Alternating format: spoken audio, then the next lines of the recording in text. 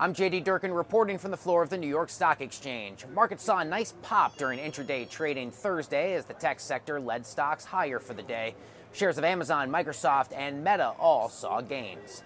Investors are continuing to react to comments from Fed Chair Jerome Powell that the U.S. Central Bank would likely cut interest rates 3 times between now and the end of 2024. Markets are now pricing in a 70% chance of an interest rate cut as soon as June.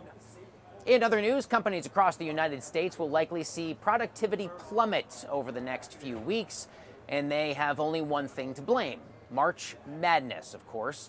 According to WalletHub, corporate losses are expected to total more than $17 billion due to unproductive workers during the NCAA tournament.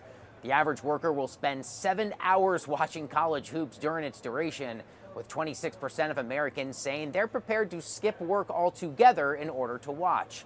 And if employers want to keep workers happy while they are working, they should lean into the madness. 78% of employees said celebrating the tournament while at work helps to boost morale, and 39% said they became closer with a coworker after participating in an office pool. However, if you think you could show off to your team by picking the perfect bracket, you won't. The odds of making every correct selection are 1 in 9.2 quintillion.